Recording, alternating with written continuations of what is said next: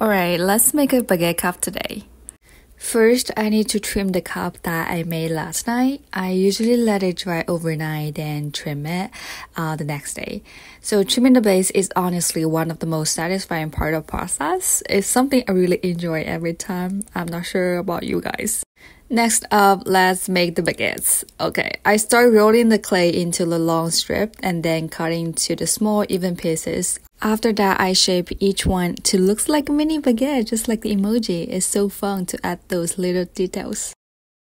Here is the final results. Is it adorable? I love it how it turns out. Actually, I took this cup with me to a cafe in London that won an award for the best baguette in the UK.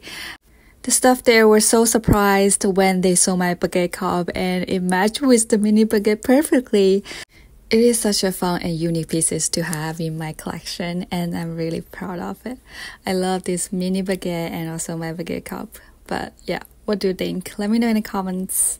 Alright, bye!